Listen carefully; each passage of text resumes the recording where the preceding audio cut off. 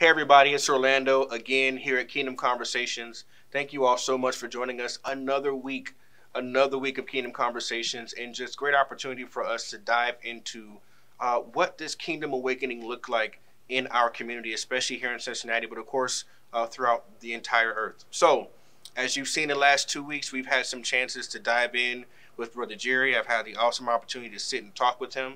As we do know, he is out right now, and so we're of course praying with him and for him as we're waiting for his quick return here in a couple of weeks. But in the meantime, I'm so glad to have Dennis Beausejour here with us, who is the lead pastor at Marymount Community Church.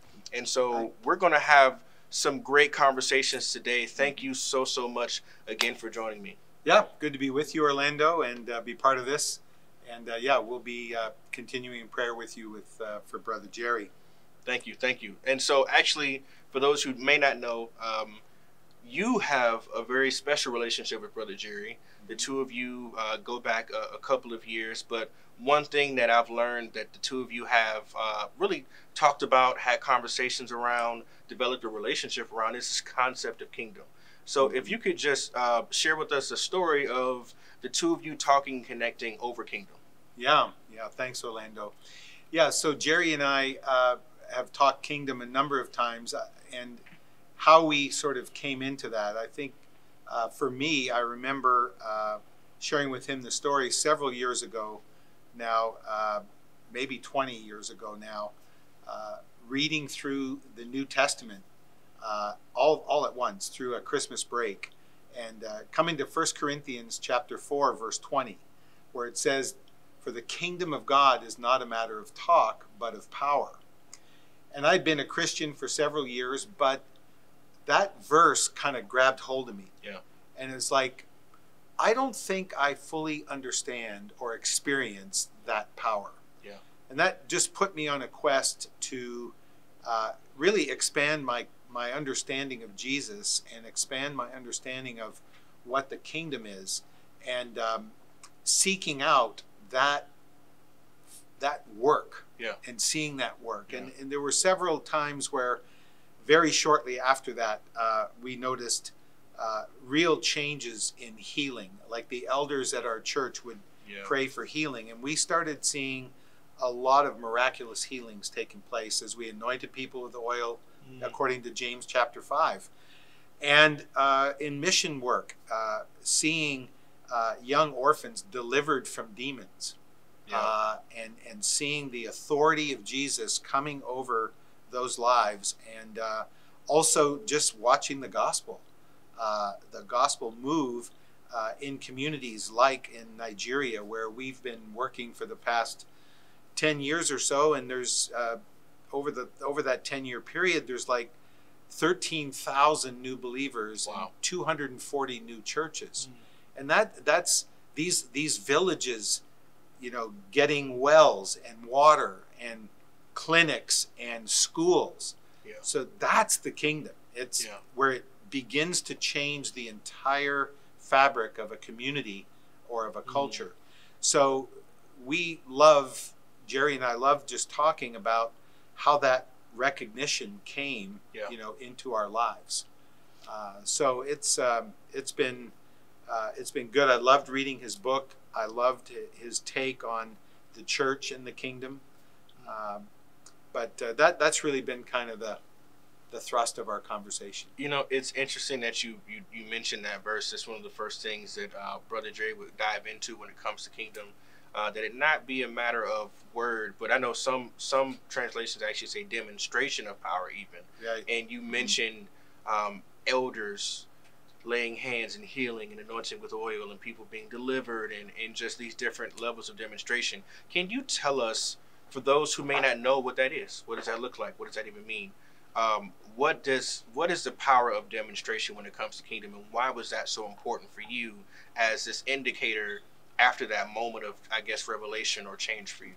Yeah.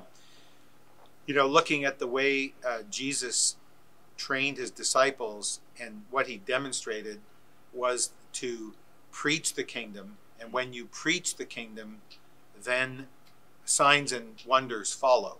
Yeah.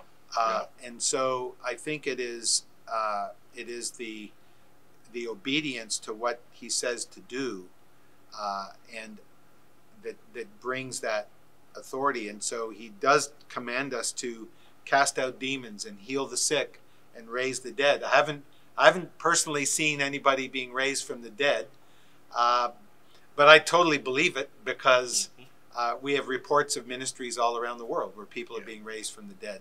So it is that idea of speaking in the authority of the Holy Spirit, speaking the kingdom, but then following that with demonstration of power. Yeah, and it is real. It is every day. It is whether I'm walking around my community and I pray for someone, whether I'm speaking to a group of non-believers, my family members. We were talking about family and some of those conversations. Right. So it is an everyday thing. And I think of that parable in Matthew 13:44, where he says the kingdom of God is like a man who finds treasure buried in a field, and he hid it, and with great joy went and sold all he had to buy that field. Yeah. The kingdom is the biggest idea in civilization, because it is the recognition that Jesus has got this entire order coming. Yeah. It's here now, not fully yet, but it's coming. And we see it, and we can be part of it. And that's a thrill. That's worth investing your whole life in. Yeah, that is.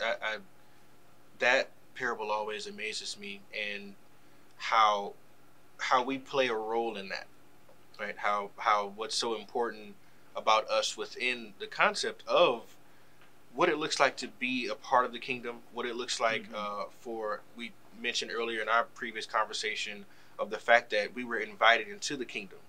You know, I loved how you said at one point in our conversation of people love to say, I invited Christ into my heart.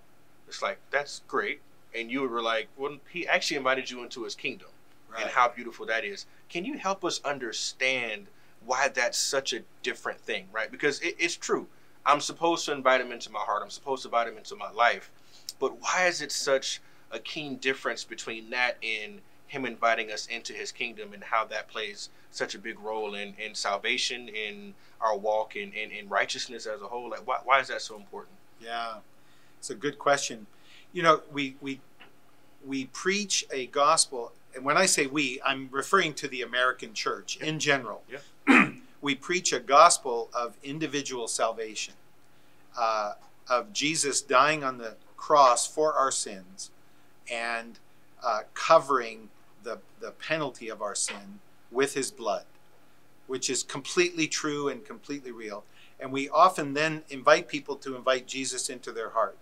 And at times, that becomes it's a little gospel. Yeah. Because it deals with my personal salvation, but it misses the glorious big gospel, which is the kingdom gospel. And Jesus didn't say, go and preach the gospel of individual salvation. He said, go and preach the gospel of the kingdom. Yeah. So when I think of that, I think of the small gospel, the typical American church gospel, but I think of the gospel of Jesus and what he went to preach in the towns and villages of Galilee and the synagogues was a big gospel of a new kingdom coming, you know, and they that knew the scriptures then would know that's the final kingdom of Daniel. That's the rock coming out of the mountain, crushing all the other kingdoms. Yeah. This is a new world order that he's bringing. He's bringing healing. He's bringing the release of demons. He's bringing resurrection. He's bringing eternity. So it's a way bigger idea. So yes, invite him into your heart for sure, because that signifies you love him and you want him. But also recognize, like, he's inviting you out of the kingdom of Satan into the kingdom of God, out of the kingdom of darkness into the kingdom of light. So that's like getting your immigration papers. That's like leaving That's like leaving turmoil and disaster behind and coming into the kingdom of light.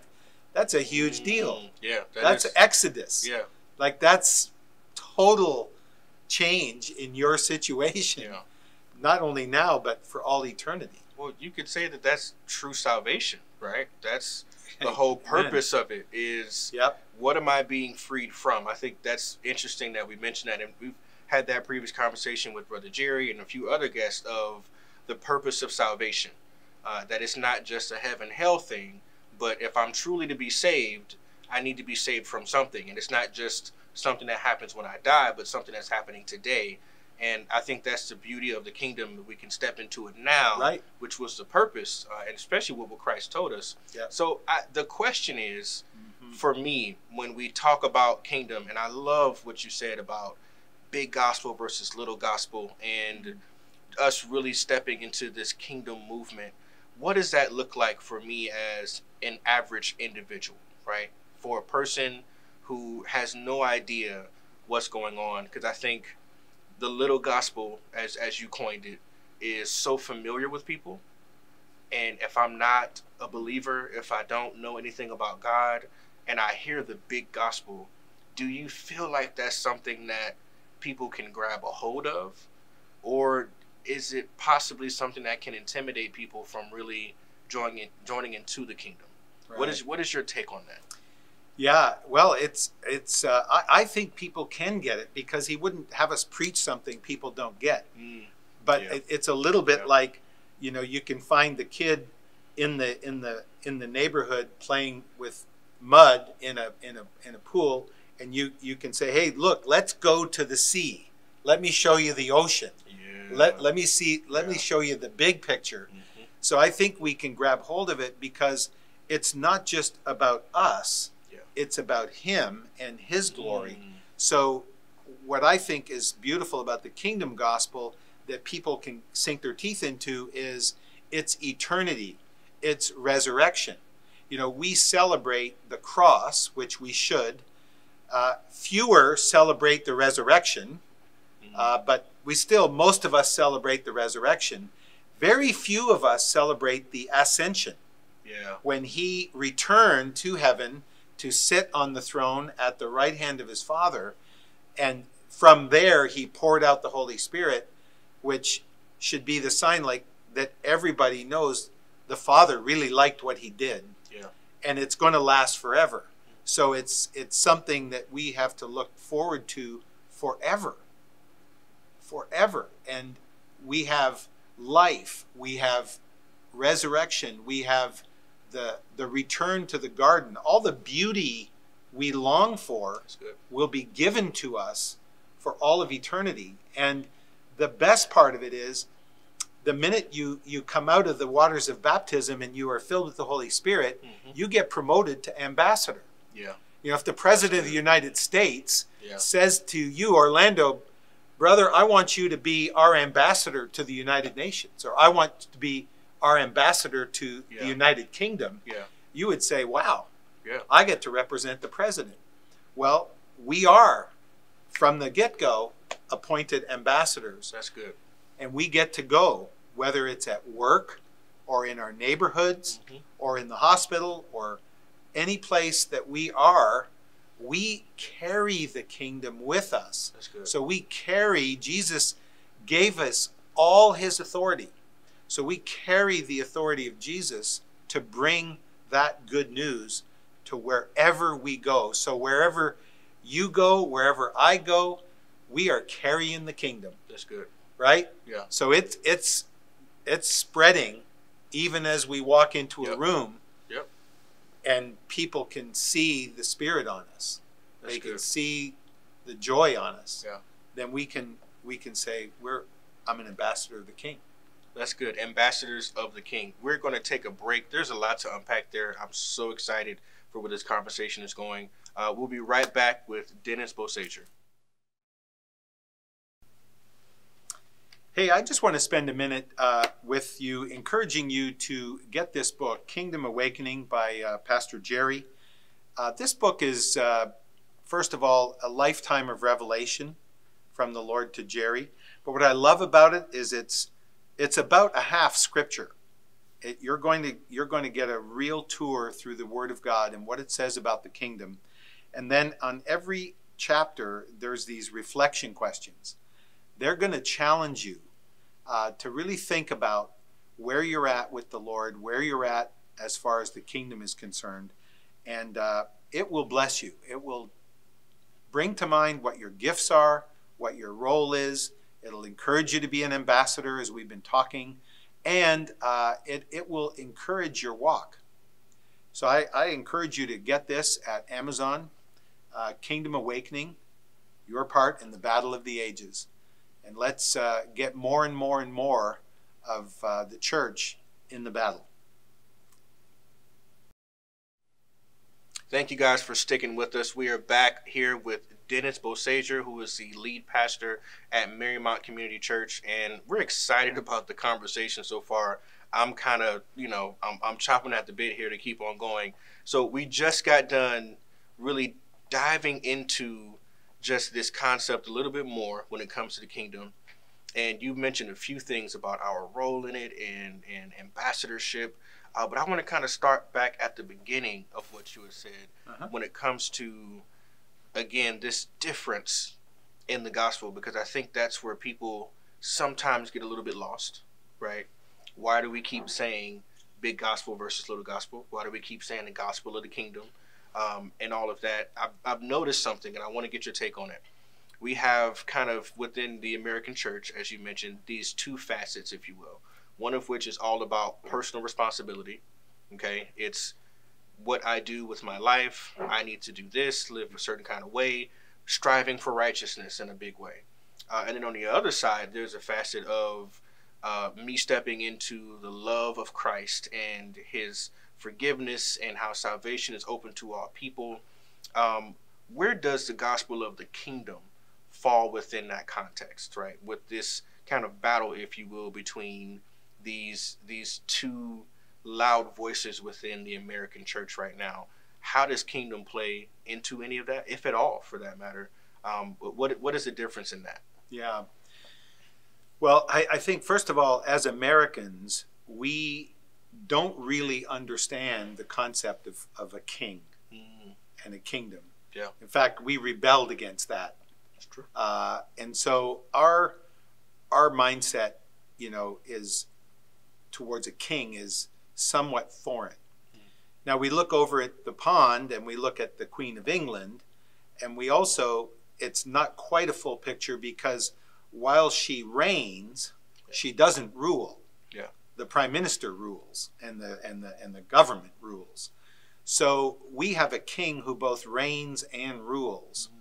So as subjects of the king, he expects that we will be about the family business. Yeah. He expects that, so he's not going to feel very good if we're asking him what color socks to wear in the morning, because that's a little bit beyond. Yeah. But he's going to want us to show up in the morning ready for duty, ready for orders. So I think somewhere in there is a recognition. First of all, he's the king. He rules. He calls the shots. But second of all, he holds us responsible for our part of the vineyard, and to mix metaphors, and he expects and will judge everyone according to what they have done, what the choices they've made. What have you done? The father's going to say, what have you done with my son? Yeah. So there's personal responsibility. There's that absolute, true biblical foundation that we will be held accountable for every word, every deed, all our choices, and so forth. And there's that absolute biblical truth that he is sovereign and nothing surprises him. He never learns. He's known everything from all eternity. Yeah. He's never surprised. Nothing ever occurs to him. He understands the whole picture all the time as one eternal act. So those are both true. Yeah. And so we are sent to represent him because he recognizes every tribe, every tongue, every race, every person is to be given the opportunity to respond to the kingdom gospel. But at the same time, he leads us in a lifestyle that he modeled, because he said, I do nothing except what the Father does. I only go where he is at work. And I think he wants us to do the same thing. So at least for me, I've learned to get up in the morning and look at my day, like this interview and whatever else I've got on, and say, Lord, what are we doing today? What's going on, Dad? What are we up to today? And to try to listen for what's a word of encouragement that so-and-so needs, or what's this meeting going to be about, or I want you to change the message for Sunday. I want you to, whatever it might be, but it's our life together. It's a conversation. And he is the king, but he's also a friend. So it's that tension we have to live in, between the rule of God and our responsibility, the power and authority of God and his friendship and intimacy. That's good. So we have to live in that tension.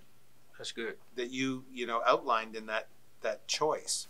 It's interesting because you bring up the relationship piece being so key. And one thing that I've always learned is that when we take a look at the importance of the big gospel, right? And that, yes, the little gospel is a part of that, and the importance of Christ shedding his blood. And that's one thing that you really dove into earlier that I want to kind of pick back up on, and how we celebrate certain parts. But then when we get to the resurrection, not as many of us celebrate that. And then we get to the ascension, not as many of us celebrate that. And the importance of all of it together. Right. Is there something about kingdom that does exactly what you did, which is there's this truth and there's this truth, and they seem to oppose one another, but kingdom wraps it all up and makes it all make sense to the point where it's both God is ruler and he's also one who has a relationship with us. What about kingdom makes that so true, because it feels so opposite? Right. Yeah, the kingdom is a bit of a paradox, because it's visible and invisible.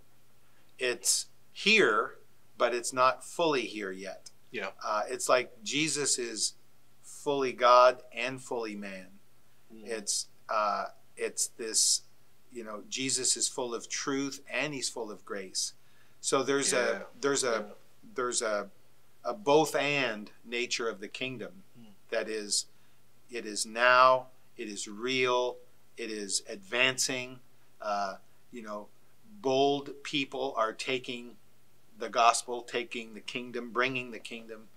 So I see it as the big idea that encompasses our responsibility, his rulership, our present, our future, and it also encompasses all of life, right? It's not just, okay, I've got my work pie and my family pie, piece of pie, and I got my financial, and I slip in my spiritual pie.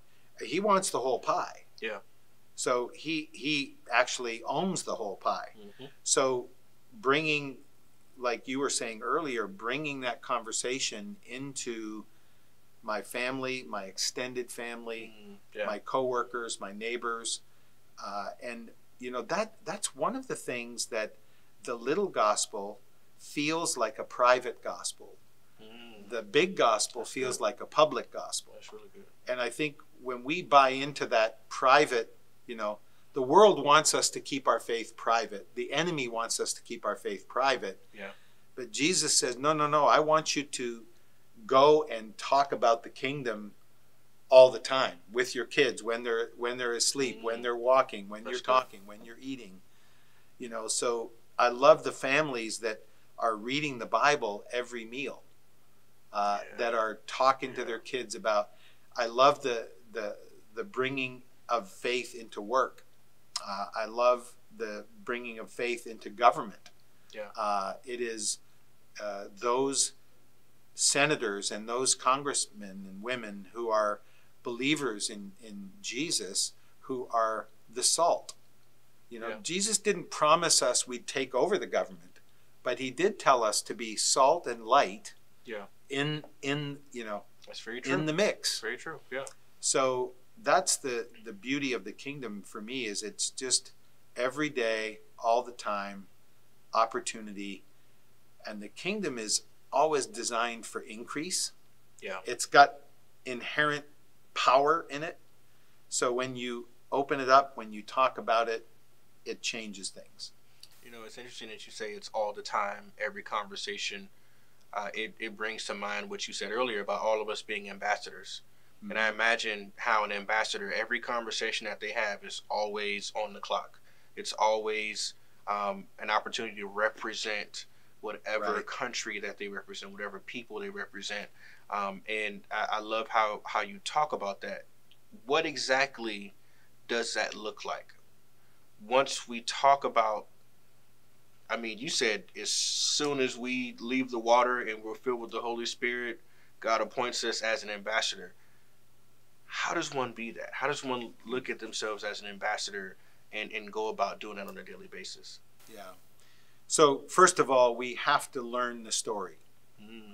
You know, you've got to begin with the Word of God. You have to learn the story. You have to know the story in all of its acts and facets, and then it is a matter of sharing the story. And a good place to start is in our homes. Yeah. And really talking about the King and the kingdom, not talking about religion or rules. Now, of course, he has commands and so forth, but so start with the Word, be filled with the Spirit every day, and then submitting ourselves and seeking for opportunities to honor the King. And it can be by picking up and doing the dishes at breakfast before you go to school. It can be a simple thing of taking the garbage out. It can be the simple thing of helping an older lady cross the street on your way to school or on your way to work.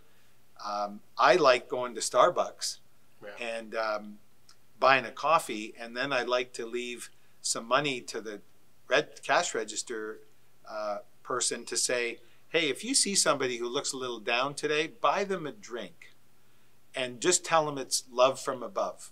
Yeah. And or tell them the King loves them. So bringing in that into the constant conversation.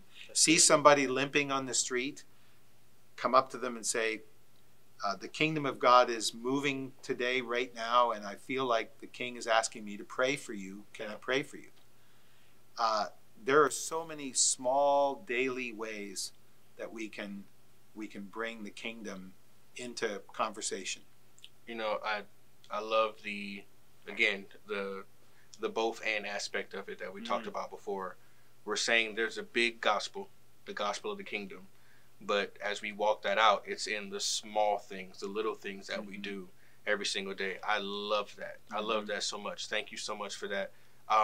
As we kind of bring it to a close, we've said a lot of things about big gospel, little gospel, the both and way that the gospel incorporates every bit of our life. It incorporates relationship as well as his rulership. If you could say just one thing to those who are watching today when it comes to the importance of kingdom, this kingdom awakening that you've joined in with Brother Jerry and many other people around the city to help press out, and as you guys really stand on a hill and yell this out to our city and to the world, what is it that you would like us to know as we sign off today is so important about kingdom, the passion behind kingdom? What should we hear? Yeah. Well, in a world of COVID and the kind of year we've had, the losses we've had, the difficulties we've had, that's part of the kingdom. I mean, Jesus suffered. Jesus experienced opposition and difficulty.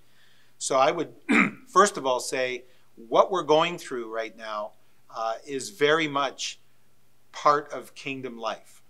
It's part of carrying the kingdom and walking through difficulties together. The other thing I would say is that the flip side of that is we have hope. It's not going to be like this forever. If you had a miscarriage, or you had a child die, or you had a grandparent die, or you had a father or mother die, the good news is that's not permanent. There is a kingdom coming. It is coming. It is here now. It is growing. The Lord Jesus has invited us in to be part of what he's doing, to be his ambassadors. So I would just recognize that, and not to minimize our difficulties, but to say we have a perspective. It's the bigger picture.